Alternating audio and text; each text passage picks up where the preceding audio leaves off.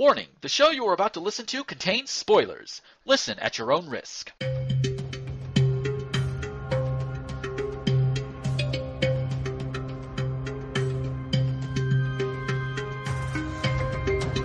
Welcome to the Poor Charlie Podcast, everybody. I am your host, Gomer the Ranting Thespian, and my co-host, as always, is... Hello, I am Namio. Hooray! And holy shit this week. Oh, since we had the habit of kind of watching a little bit ahead last time we record, we got covered a little bit, but we'll cover it again just to make sure it's all in the same damn week. You know, for completion's sake, I guess. Plus, it all ties into what happens later in the week anyway, or at least a good chunk of it does. Yeah. First off, I want to start off with fucking Levi. God damn it, fucking Levi. Not only, I mean, they pretty much show that he dropped the accent just to call in the anonymous tip to the judge. Yeah. Which makes me wonder, either that's a really good American accent he's got going, or the Australian accent is fake. Could be either one. Like, I can't figure out what his deal is, but yeah. And it's like, why do you want to have control of Maxie that much that you're willing to sabotage her life? I don't know, that might be the reason, because he's starting to exhibit some very, very controlling behavior, and he's been really, like, subtly doing his best to isolate her from her friends and family. Yeah. He didn't want her to go see Mac and Felicia when she was so upset. He's been trying to drive a wedge between her and Nathan. Just these little sabotages here and there, and basically working to make her rely on him for everything. Yeah, and that's just, dude, there's a word for that. I can't think of it right now, but there is a word for that. Controlling. I mean, yeah. Well, I was thinking something other than controlling, but we'll go with that. Yeah. But, it's an abuser's behavior, is what it is. Oh, and, yeah. Obviously, yeah, I don't think he's crossed that particular line yet, but At least it makes me wonder. It makes me wonder if that's kind of where it's headed. Yeah, I mean, how quickly did he deck Nathan when Nathan pushed his button? I mean, I have to wonder, is this setting up for an emotional abuse plotline with Maxie?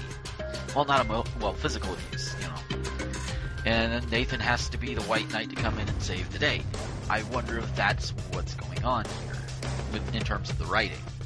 I don't know, although... It's not too awful bad. I mean, bring him in as some annoying jackass, and then work the writing out to where he's more than just some jackass that fell off the turnip truck.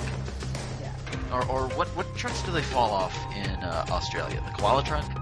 The kiwi truck? I don't know. No, kiwi truck, that would be New Zealand. Oh. And that's probably very racist, but, it's Levi. Fuck him. Are Australians a race? Maybe. They're definitely a nationality. Well, you do have the Australian Aborigines, which he is not. No, he's like Crocodile Dundee with more hair. and less friendly. Yeah. Although it would be awesome to see him blow up his breakfast with dynamite. That would be a good moment for him. They'd have to work it into the show, but and then later on in the week, Levi and Maxie talking in the park. Levi, looks at the paper and gets wind of what Michael is going to do for the waterfront. And Levi is all against that because, we're going to have all these expensive shops and blah, blah, blah, blah, blah, blah, blah. And he convinces Maxie to help him do something about it, even though Maxie, to her credit, she defended ELQ and Edward and Michael. Well, I don't think so much Michael, because I don't think she mentioned him, but definitely Edward and ELQ, and mentioned that Edward's last thing was to basically save Emma's life when the thing hit. back a few years ago. It's like and that's something. It's like I knew obviously Edward had died. He obviously did because Mhm. the actor died, and what had happened was that Edward, he was sick and he was first in line for the antidote, then gave it to Emma. So, and of course through all this, Levi is still being the cynical jackass that he is, because it's like, dude, you're jumping to conclusions based on what your perceptions are and what your experiences have been. I mean, hear Maxie out. She grew up with these people. She grew up around Michael, and she grew up around, well, a little bit around Morgan, not so much around Kiki, but Yeah. she grew up in Port Charles. She knows these people. She has a pretty good idea what these people are like. Levi might want to trust her, but of course he can't because he's a controlling jackass. Yeah. But And we'll I get don't 100% like understand his objection to the waterfront reclamation project, because his argument was that like if rich people move in there, then there will be no place for the poor people. But I like the building that Kiki and Morgan were working on was fucking abandoned. hmm And from the sound of things, that's kind of the way the whole waterfront is. So what the hell? And I mean, if that's actually his worry, all you have to do is go to ELQ and petition Michael to build, some low income housing and maybe a homeless shelter in the same area. And he'd probably listen. Yeah, because this is Michael we're talking about. The kid's got a big heart. He wants to do right. And I mean, and especially building stuff like that, that'll do really well for ELQ's image. Yeah. Stock prices would go up. People would have faith in ELQ. That's kind of what you want. So, of course, he's going to do right by that.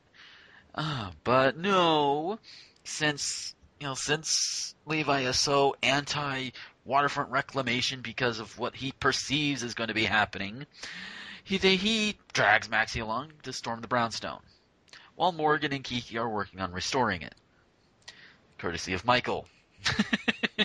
Because Michael gave him a job and a place to live, and Kiki is trying to. I think she either did or was trying to talk Michael into letting her stay there Yeah. as well, because Silas's place is pretty goddamn crowded, and so she's got to have a place to go, so it's not so crowded, and so what I find interesting, what I find really really good in terms of the writing was that they didn't like try and make this whole sexual tension between Morgan and Kiki flare up or whatever. They're just like siblings now.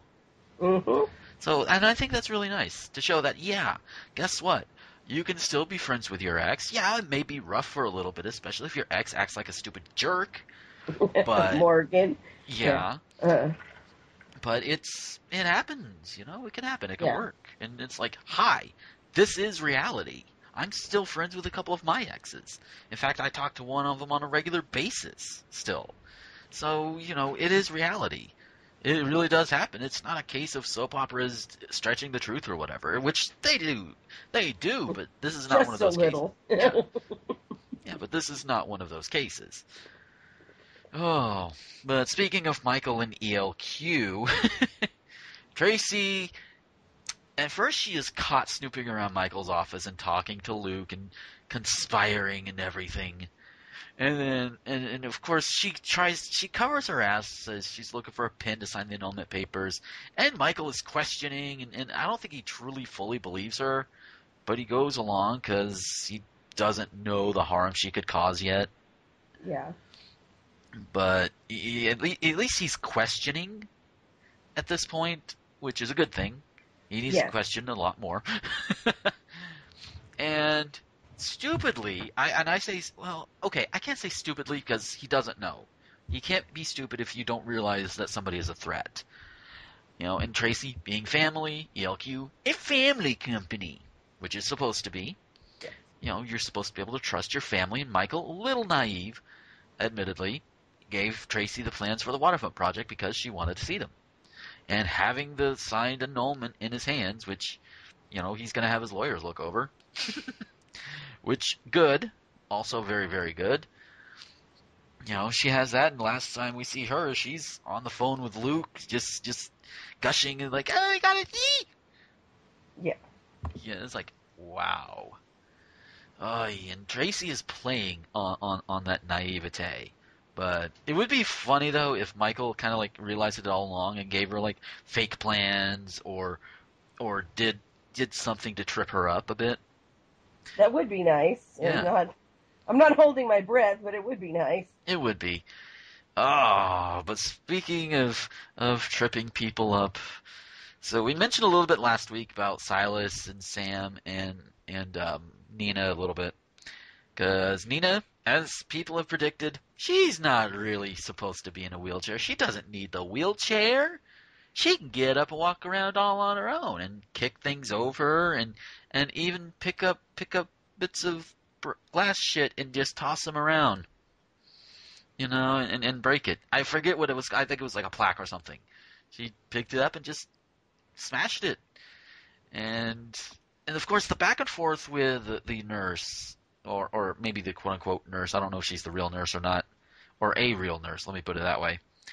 I love how every stage of Nina's plan, the nurse will like sit there and question and point out little holes here and there, and Nina is just so confident that she's gonna work everything out.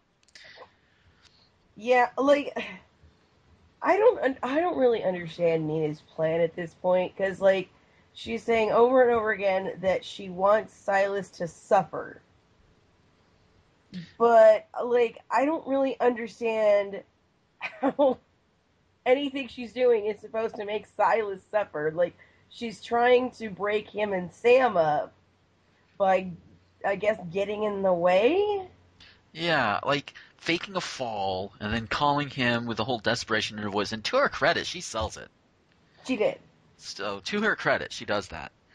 And and of course Silas has to run off, leaving Sam kind of having this awkward conversation with Patrick, before they go out and start looking for clues and answers on who ran them off the road and all of that. And even before then, before Silas had left, they talked about her wedding ring, and it seemed like she really didn't think much about it, but once it was brought up, she's like, you know what, maybe it is time to move on because Jason is dead as far as she knows, Yeah. and I mean the ring is nice and it's a good memento, but you don't need to wear it. I mean everybody does that. Even Patrick did when he thought Robin was dead. Eventually he took off the ring and moved on. Sam just moved on first without taking off the ring. Oops. But, it's one of those things. And even Silas, when Nina was first poking him about it, he's like, she'll do it when she's ready. Yeah. And apparently, he questioned about it. They talked about it, and she realized, hey, I'm ready. They talked about it. What a fucking concept. Yeah. More couples should do this. I mean, and even then, just the tension of that particular conversation alone could be enough to carry a drama. Because outside of Nina, that could end up really putting a strain on a relationship.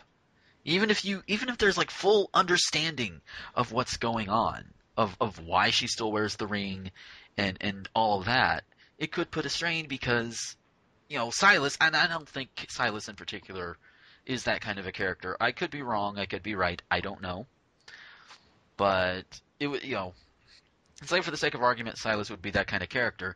He would probably always feel like he's second best. Like she'll never love him as much as she loved her husband, or still loves her husband. You see what I mean?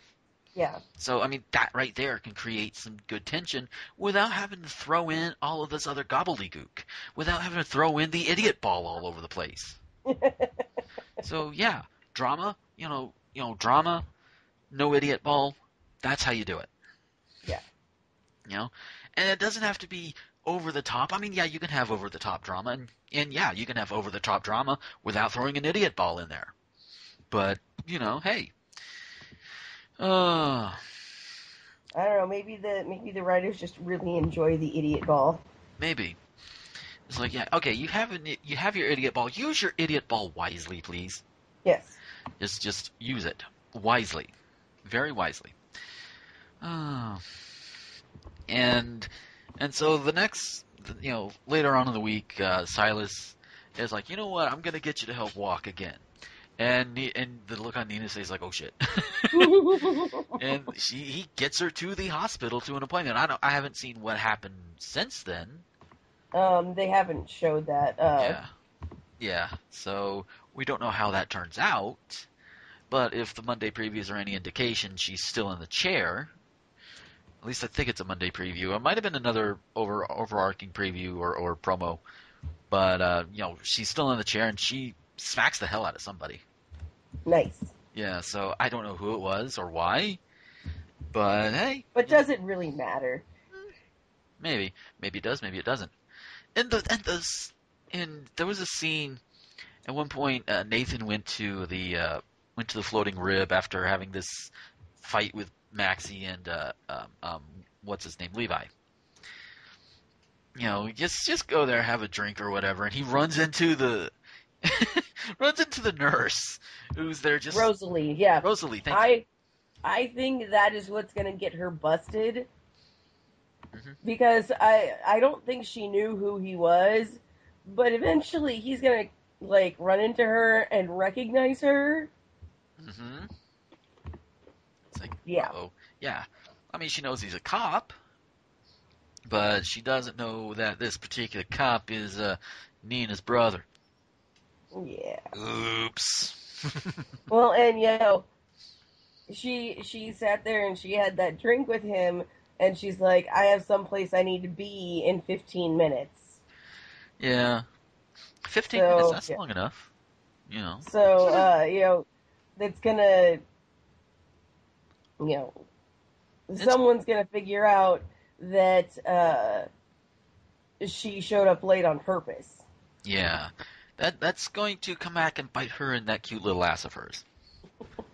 And yes, for a moment, yeah, oh my gosh, she's got a nice ass. Sorry. I gotta have it every now and then. Well, there is that magical force field around Port Charles. It keeps out everyone who's unattractive. I don't know. I think Sonny and Levi are ugly as sin.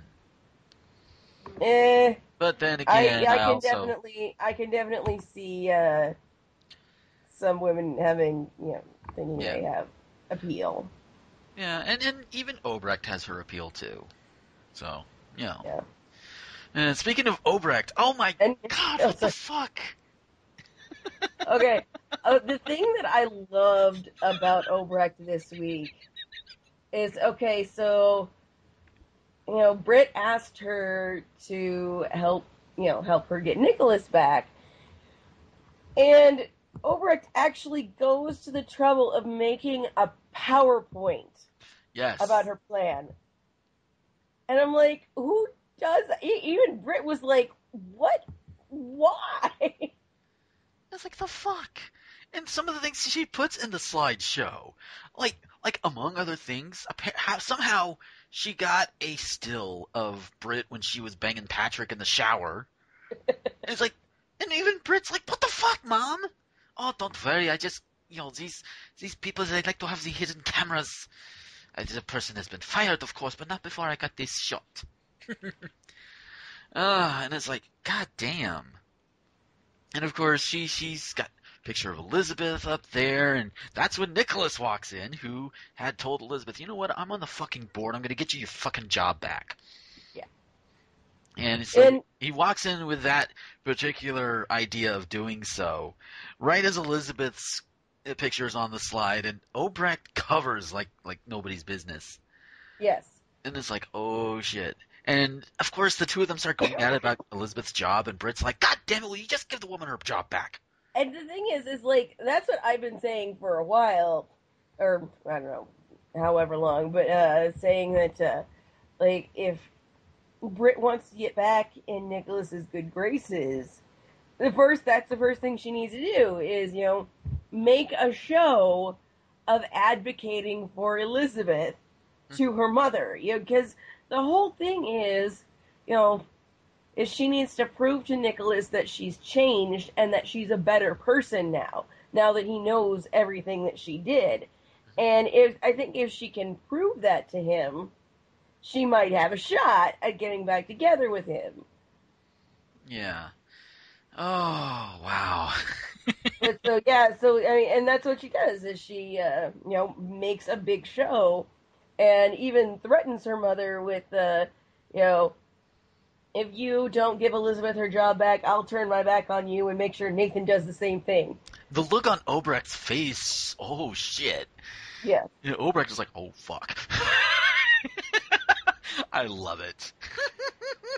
but and yeah, Obrecht clearly understood exactly what was going on there and was playing along, Hmm.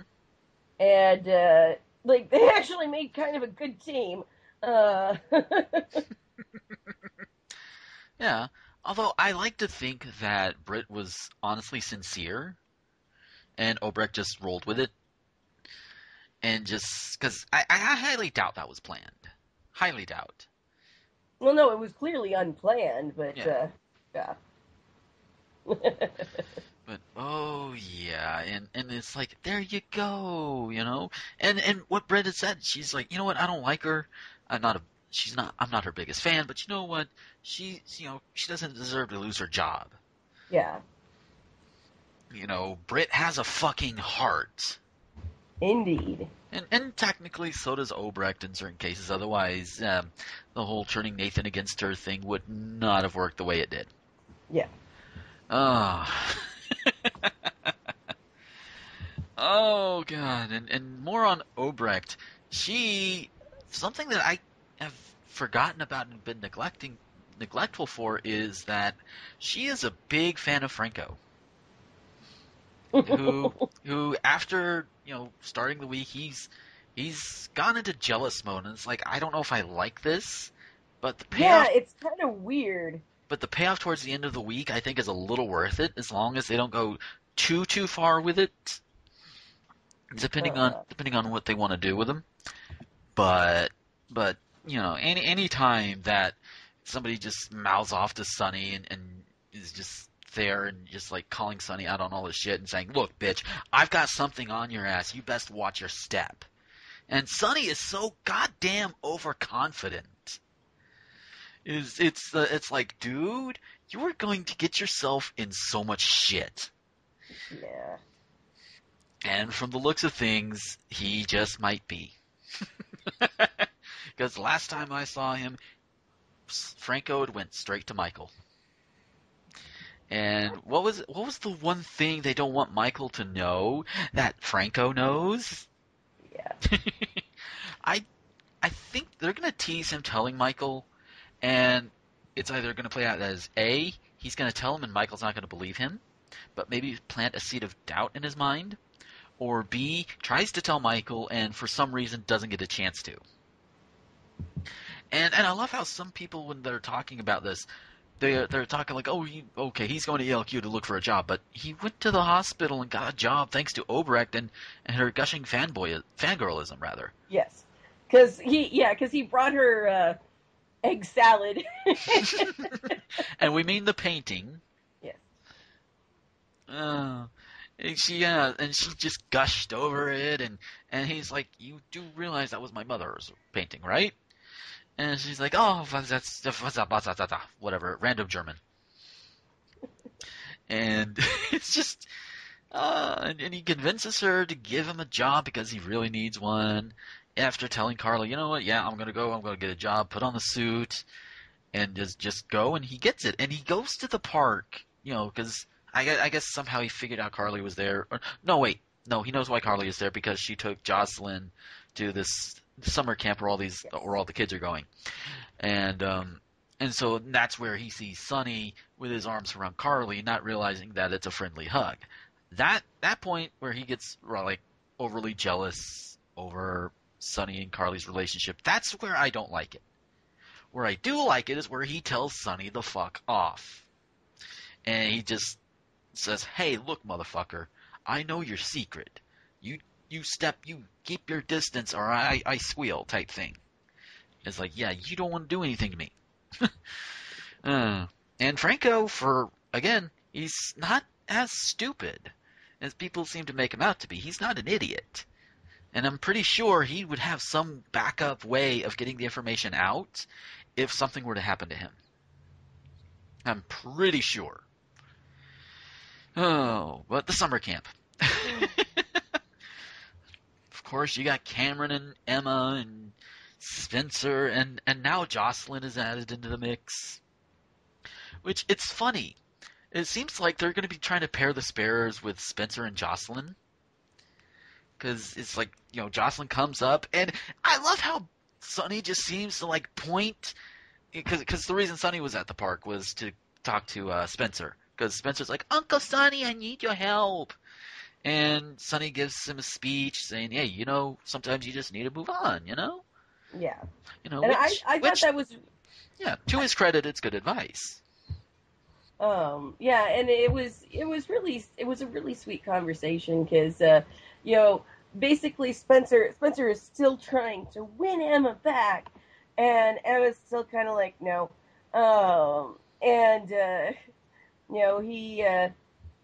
He goes up to her and he gives her, money and says, that he started a fund in Gabriel's honor, and Yeah. and there was this great moment because Cameron's like, yeah, maybe someday I'll start something in Rick's honor, and Spencer goes, you mean for people who get shot trying to break out of prison? Ouch. It's like, too soon, Spencer. God damn. Well, he's a kid. He doesn't know much better, but still, it's like, ouch. God Yeah, damn. and and Sonny and Carly are there, and they kind of sit him down, or like relationships change, and sometimes it doesn't work out, and you can still be friends. It's okay. Mm-hmm. That was kind of the theme of the week. Yeah.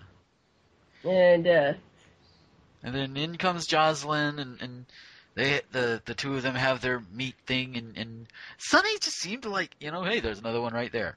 And I'm surprised Carly didn't look at him like, what the fuck? You're trying to push him on my daughter? there's nothing wrong with Spencer. No, He's a good kid. he is. But yeah, He's got some work left to do, but he's generally good. I do agree with that. But I mean, I don't know if I was in Carly's place and somebody tried to hook my kid up with some other kid, I would be like, wait, hey, let me do the job at least. Come on. But then again, I don't have that relationship that Carly has had with Sonny, so he might get a pass for it. But speaking of which, one thing we did, I don't think. I want to say it happened this week. No, that happened last week because I remember frothing at the mouth over it. Ava with the whole alcohol thing. oh God, Oh yeah, God, yeah. that. It's just goddamn. Although by the time Ava's stuff is all finished up, she's calling somebody to get to Port Charles, and that was due to the fact that Nina is out of the coma, and she found out about it. And she's like, oh shit. And of course, Nina is on Ava. Ava is on Nina's hit list, rather. Naturally. And so is Kiki. Why Kiki? She was born. She exists. Yeah. Yeah. It's like, God damn it, Nina. I mean, okay, being upset at Silas because he cheated on you with Ava. Justifiable. Yeah. Justifiable. Being upset at Silas and Sam when you've been in a coma for 20 years and your husband was told you were dead, so he didn't realize you were alive. Not to mention your husband was kept from you for all those 20 years. No, not very justifiable there. But then Nina is also crazy. So yeah, she really is. Yeah, it's just what the motherfuck. And it's probably her mother's fault, too. God damn. Well, they are related to Obrecht. Yeah. And we see how Obrecht is. Oh. But yeah. God damn. So, let's see. Where else can we go? Oh, yeah. Rafe had a bit of more of a spotlight this week. Because well, it is pretty much all but stated that Rafe was the one driving the car that ran them off the road, and he goes at first to he runs into Kiki at home first, and they have a talk, and Kiki's realizing something is wrong. She's just not sure what. Yeah. And part of the issue is obviously Molly. And I think Rafe did tell her that he took some money from her. He didn't say why.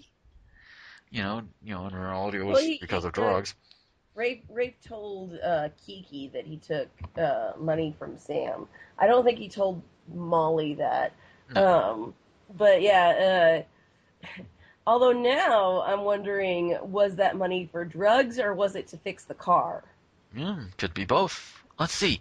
I gotta remember, when did the money get taken place? I don't remember. Because if it was before the accident, then it was odds are it was drugs. If it was after the accident, then it was to get the car fixed. But either way, it's like, so he goes over to Sam's to confess that he stole the money, but she's not there. So he and Molly have a talk, and it seems like they start to patch things up, and he's kind of growing in that respect a little bit. I hope it sticks. I really do. Well, yeah, because, again, the theme of the week was, for the love of God, let it go. Yes. Move on.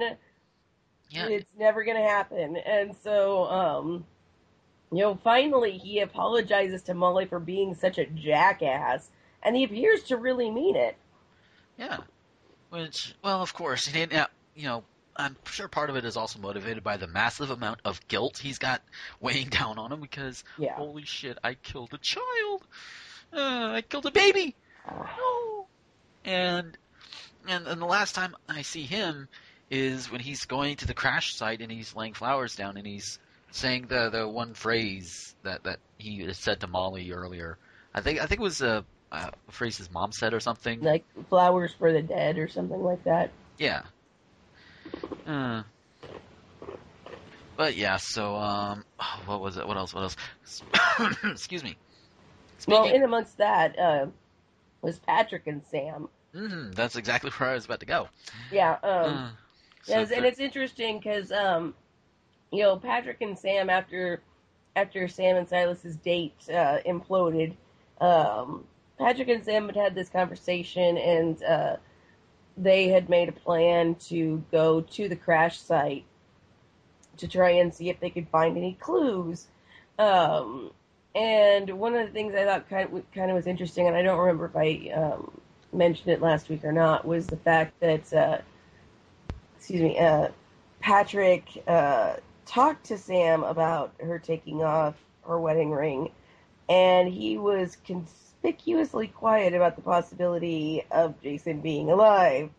And whereas, when Patrick was getting ready to marry Sabrina, and Britt knew that Robin was alive, she tried to talk Patrick out of getting married. Patrick didn't, do that with Sam. He didn't encourage her to not let go. Yeah. Which I thought was kind of interesting. Because he's flashed back a couple of times to when he demanded that Robin stop trying to help Jason and fucking come home. And, you can tell he kind of feels guilty about that because, Jason is Sam's husband. That's getting to him. Yeah, but he didn't say anything, and he didn't try to talk her out of taking her wedding ring off. But yeah, so so they go to the crash site, and inevitably they find a fucking enormous clue that apparently the police just fucking missed because everybody sucks. Yeah, idiot ball back in the court of the police department again. God damn it. Because they find a highway barrier that's clearly been crashed into, and it's like feet from the place where Patrick and Sabrina crashed, and I'm like, what the fuck? There is absolutely no reason the police should have missed that. I mean, it kind of, first of all, how do you miss that a chunk of highway railing is missing? How do you fucking miss that? Even in the dark. How do you fucking miss that? And it was barely off the road. It'd been like pushed like 3 feet back into the bushes. Mm-hmm. I don't know. Again, idiot ball. Police department. Very much so. Although on a side note, a little quick thing was Anna basically gave Nathan his badge and gun back. Yeah. Because and of course he's lamenting that he doesn't like the idea behind this because he's really feeling bad for Molly and of course most human beings would, especially in his place. Oh God, that has got to be. Yeah. I do not envy Nathan. No.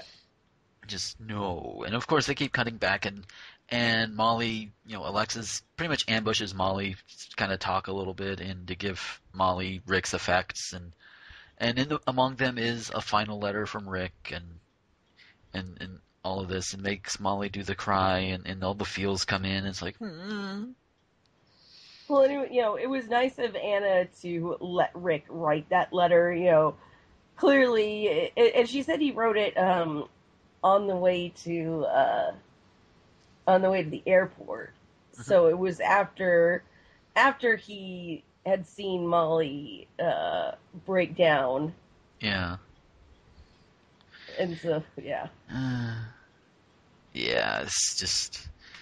Oh God, I hope they hurry up. Well, okay, they won't be over the summer because I think Tony Geary has been on his annual vacation, and so Luke or fake Luke or any role involving Tony Geary is going to be kind of off screen for the summer. So yeah. So this will be a fall thing to look forward to. So we're gonna have to go a couple of months with Alexis and Rick and not Rick but Molly and everybody moving on, and then of course we'll find out that Rick is really alive and everybody's gonna be like, oh my God. Yeah. So yeah. Oh lordy. So where else have we not gone? Oh right, we still haven't finished up on Sam and Patrick. Yeah. So they find Patrick remembers kind of where the other car crashed. Sam has been analyzing the tires and figures out that it's a sports car, and they find some black paint on the railing that the idiot ball made the police miss. Mm-hmm. And so there were only a few shops in the area that could have done work to fix the car. And so they go to one of them and talk to the guy and ask, and he remembers a car that fits their description, but he won't give them the customer name because, he has ethics. Exactly. And of course, Patrick being desperate, he first tries to pay him, and Sam and both of them are like, "What the fuck?" Well, and basically all the guy wants is to do it above board. He said, "Come back with a warrant, and I'll be happy to do that." But you're just some dude, some dude and some chick, with no actual credentials, asking me for customers' private information, and it's not okay for me to give that to you without a warrant. Mm-hmm. And Sam's like, okay, all we have to do is take this to the police. We'll be back tomorrow. And Patrick loses his fucking shit. Yeah, gets emotional. Lets the mechanic guy know what's going on, why they're looking, and that wins the mechanic over. Which why they couldn't have just done that in the first place, I don't know. I guess drama, but or at the very least, I don't think Sam doesn't always introduce herself as a PI, which in this case would be like, would have been fine. I think, you may still have been told to go get a warrant, but at least he would know that, yeah, you are actually investigating something for somebody, and Yeah. you are being paid to do so. Well, as far as he knows, but she is doing a job, and if she has to go get a warrant, she'll go and get a warrant. But at the same time, Patrick, he plays on the emotions. He's like, look, this car hit me. It knocked me off the road. My daughter could have been hurt. My friend that was pregnant with my baby, and the baby had to go.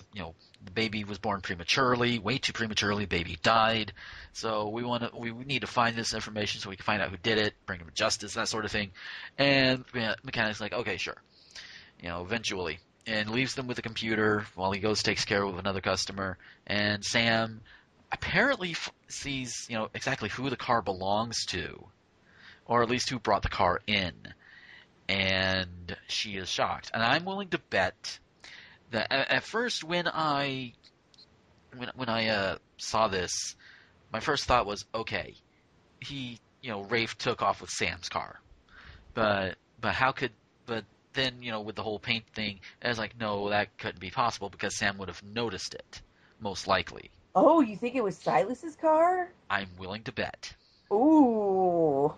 and that Silas might have noticed because I don't think Rafe, being high and coked up or whatever, would have thought to take it to get redone. I don't think.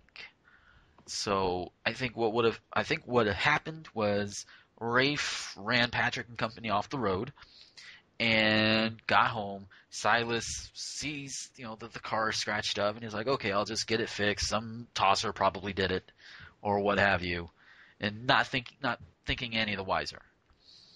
Which, that's gonna be a thing, and oh god, the fallout of the confrontation from that. I'm willing to bet that's how it's gonna turn out. We shall see. Of course, Yes. yeah, that would be a way to draw it out, wouldn't it? Yeah. Oh And yeah. cause drama. Yes. Because everything must be in the service of drama. Yes. And that actually, besides the idiot ball holding of the police, and of course, well, even with an impassioned plea like Patrick gave, I mean, even the most ethical people would have to be like, okay, you know what, this just don't fuck up with it, that sort of thing. I believe you. That's that sort of thing. Let you do it. But this is a way, this is, I think, a good way to do the whole drama thing if you're going to do it that way. If you're going to draw it out, if you're going to keep it going like this is a good way to do it. Realize, okay, this is how the twist and turn is turning out. How are these characters going to handle it? Yeah. So I think this is a good direction to go, writing wise. Oh, and also we mentioned at the beginning of the show that Levi and Maxie went to go and try and stop, or Levi went, Maxie just was dragged along a bit, even though she sort of is on his side, maybe. I don't know. Well, it's kind of hard to tell. It really feels like she's more just going along with it because she feels like she should. Hmm. But yeah, she is not emotionally invested in this course of action at all. I mean, that is abundantly clear. Yeah. And Levi storms into the brownstone to confront Morgan and Kiki, and I could just see Morgan be like, "What the fuck are you? The fuck is this guy, Maxie? What the fuck you doing with this guy? What the fuck? Well, and my question, like, because that was one of the Friday cliffhangers was them coming up and and Morgan is talking to Kiki something about we're gonna fix this place up, and Levi and Max are there, and Levi's like, and we're here to stop you, and I'm sitting here going, okay, they're not in charge, No, they are not. so what the fuck are you doing? And two, yeah, what is your plan? What Like, what is your end game, sir? what are you planning to do? And like, if his plan was like to stop, the restoration, like, There, why was that the first thing he did? because I think It sounds like something that you would see play out in like an anime or a video game. Two characters are talking, and then off screen, "Oh, I will stop you!" Whether it's either a hero or a villain, or some two-bit passerby that thinks they're a hero or a villain. Yeah. And in this case, I think it's going to be this guy's just going to be a two-bit passerby. I hope. I hope. Oh, so there's that cliffhanger. There's also Franco going to Michael. And then, of course, Patrick and Sam finding out the make and model of the car that ran him off the road. Or at least Sam finding out. And then, of course, she's going to end up telling Patrick. Oh, but I'm sorry. I still love the fact that Franco is sitting there threatening the hell out of Sonny. Like it's nobody's business. And Sonny, he's just so cocky and overconfident. That is going to be his downfall. Probably, but like that, and during that whole conversation, like Carly is just mortified, and Rico keeps going on about how like the reason that he's getting so crazy about this is because he doesn't want to lose her, and then they do that cliffhanger where he's going to go see Michael, and I'm like, okay, I really, really hope this is a fake out because the absolute quickest way for him to lose her forever would be to go tell Michael everything. Yeah, that would be. Of course, Franco is also jealous and emotional and not really thinking. Don't get me wrong. It would put Sonny in his place so fast and so hard, I would probably masturbate to it, but it would cost him Carly in the process. And that I wouldn't want to see. Yeah. It's just, oh shit, man. And I've got to say one more thing on the Obrecht part for this week. It's like I got the idea because Obrecht was comparing Elizabeth and Britt, calling not Britt, but Elizabeth like this paper thin waif or whatever, and then up comes a picture of Britt in a bikini with the cleavage and everything, and I'm sitting there thinking like, okay, you're saying that Britt's best bet to get into Nikolas's pants is the fact that she has larger tits? Really? I mean, it's like, yeah, Britt's hot, but come on. I mean, that's not good. That doesn't mean that every guy is gonna want to jump her bones, I mean, I know a lot of guys would, and even some women, but that's neither here nor there. That's a purely sexual level. Nikolas still is not too awful fond of her. I mean, he is grateful for the things that she has done, and so far, and definitely grateful that she helped Elizabeth get her job back. But he's still, over here like, okay, I'm just gonna stay over here, thank you, but I don't trust you. It's a trust issue, and a couple of things that we didn't mention about the floating rib was Mac being around, of course, bartender, and Nathan gave Mac the news about the custody hearing, which of course he's like, why didn't you tell me? And Nathan's like, well, we just found out today. Thought it was tomorrow. Judge pushed it back and told Mac the whole story. And of course, while Mac is off, calling Maxie to see what's going on, that's when Rosalie walks in and that whole scene happens, and she's like, where's the bartender around here? And Nathan is just like, yeah, here, have my drink. You probably need it. Yeah. And they have their conversation is like, you know what? If they keep Maxie with Levi for too much longer, they're probably going to try and put Rosalie and Nathan together at some point. If Rosalie is meant to be more than just some side character, which I hope not, because she seems to be pretty interesting. Yeah, you really kind of want to see what her deal is, because so far, like, really the only character traits we've got is that she's kind of sarcastic and outspoken, and she's doing this for money. Yeah. Sarcastic, outspoken, I'm gonna say, lack of a better term, mercenary. Also looks hot. Yeah, keep her around. No, but I would like to see a little bit more of her. And I don't mean sexually. in this case. I do mean I want to see her interact with with some of the other characters, see what happens with her, even when Nina is eventually, exposed and all of that good stuff, whether the damage is done or not. Oh boy. So the place they're fixing up down towards the waterfront is the brownstone. Now the brownstone, I think Morgan and Michael talked about it a little bit. That's where Bobby lived at one point, way back like the late '90s, early 2000s. She lived there. I think Lucas was there too. Lucas was still a kid at the time. Yeah, thank you, soap opera rapid aging syndrome. Yeah. Yeah. Because Lucas should be well. Wait, let's see. Lucas was born late '80s. Actually, if Lucas is anywhere close to around 21, 22, 23, then, like early to mid 20s in character, then actually that'd be about right. Yeah. So maybe not soap opera rapid aging syndrome, but Lucas, at least until like more recently, he didn't have a lot of limelight. When his character came out as gay, of course, he had his thing there. And then recently coming back after Carly had been kidnapped, and then he's around, and now we have gay love triangle going on, practically. Which I want to see them do more of that. I want to see how this plays out. I really do. Oh. And at one point, Franco going out in a jealous huff, he ends up at the floating rib to get drunk, and Mac, of course, tells him that, I hate to reference it like this, but it's fitting.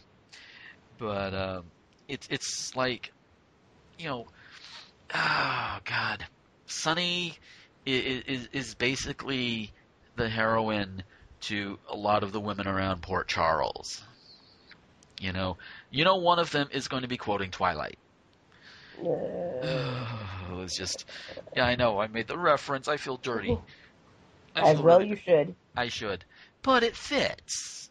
It really does, which is the sad part. Which is really the sad part, because he's a bad boy. He has money. He has power, but he's also abusive. At least emotionally, maybe physically sometimes, but definitely emotionally. And it's like, dude, and not to mention overconfident, cocky. Thinks he can do whatever the fuck he wants just because he runs a territory. It's like, no, motherfucker, you need to be taken down. Maybe not necessarily killed. I don't necessarily want to see him die yet, but definitely taken down at this point. Yeah, I root for him when he's doing his shit against Ava. I am all for that, because Ava deserves what she gets. Like him knocking the alcohol away from Ava and getting rid of the alcohol, all the alcohol in the house. I am on his side on that one, especially with the reason why Ava would be drinking while pregnant. So I am on Sonny's side for that one. But he's still, again, I keep saying it, overconfident, cocky, thinks he runs the goddamn world. It's just no. He just needs to go down. Just he's up at the 10th peg. He needs to be knocked down to about a 3 or 4 peg. That's what you need to do there. That's all he needs to do. Just knock him down a few pegs. Maybe make him lose his territory for a while. You go into mobster timeout, and you think about what you've done and how the power has gotten to your head, and maybe, just maybe, maybe you could start playing by the same rules you put on everybody else, you fucking hypocrite. Because, he is all about honor and being honest with him, but yet he's not going to be honest with others. Even if and there are some justifications, like he can't tell Michael that he shot and killed AJ. He can't do that because he can't hurt Michael's feelings. But you know what? It's going to hurt Michael's feelings even more when it actually comes out from somebody other than Sonny. It's going to hurt Michael even more. That, why didn't you, you could have, you should have told me at first. Yeah, I would have been upset. And, and if you had told me the circumstances, maybe I would have understood. But you had to hide it. You had to cover it up. And, Michael and, I'm sure Michael and Morgan would have a united front. Because Morgan's already, extremely pissed at Sonny. That would just tip it over a little bit more, and Morgan would be like, oh, motherfucker, really? Really? So, yeah. When that comes out, Sonny's world is going to crash. I am going to enjoy it. I may even masturbate to it. I don't know. But Have yeah, fun with that. yes. And I'm sure a lot of anti-Sonny fans will do the same thing. Don't deny it. You know you will. Oh, so I think that just about covers everything. Oh, and one thing I kind of missed, we can go over real quick because we're running low on time, is, Maxie went to see Lulu and they talked about the custody hearing and cured everything with the baby. So she held Rocco and everything was better and she felt better and which is kind of sweet. It's like, aw. Aw. He's like seeing Maxie bond with the baby. Yay. So there was that and then everything else. So yeah.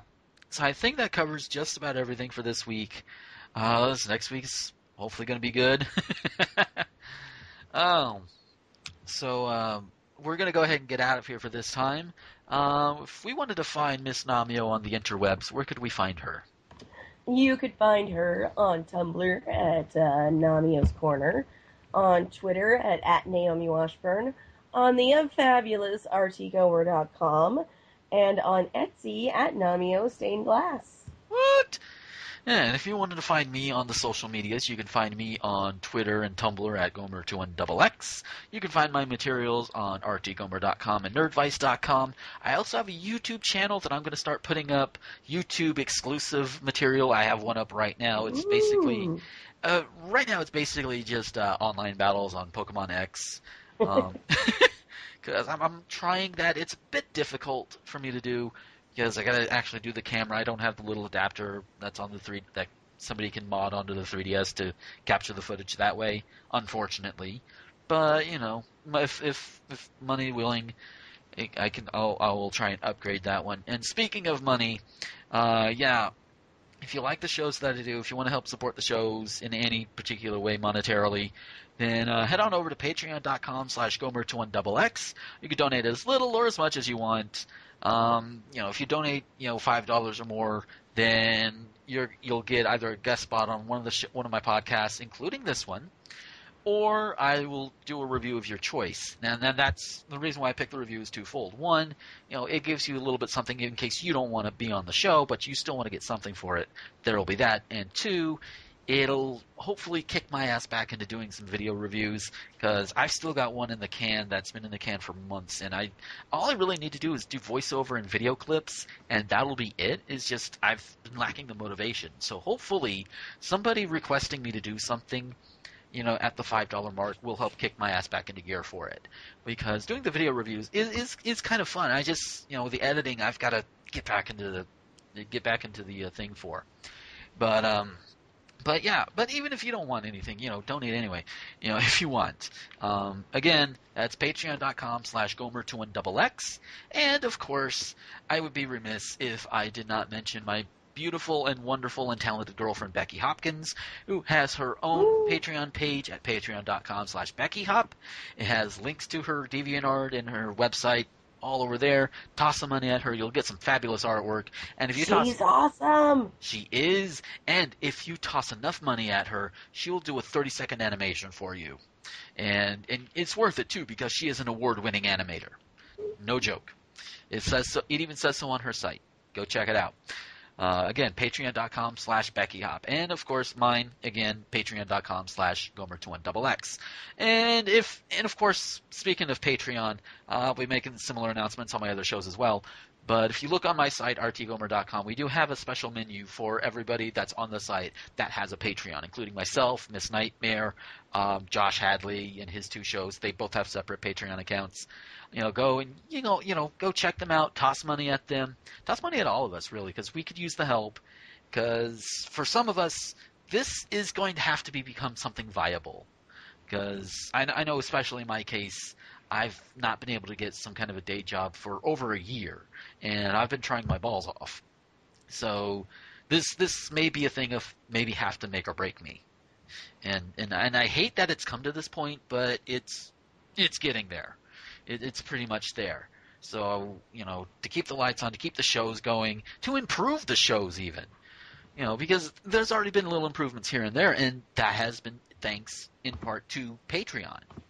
So the money does go towards making the shows better. So that is a promise. So yeah. With all of that done and all my rambling and whoring out is done, again, thank you guys for listening. We will catch you next time. And until then, this is Gomer, the Ranting Thespian, with Namio, signing off. The Port Charlie Podcast is an RT Gomer Productions presentation. Check us out at rtgomer.com.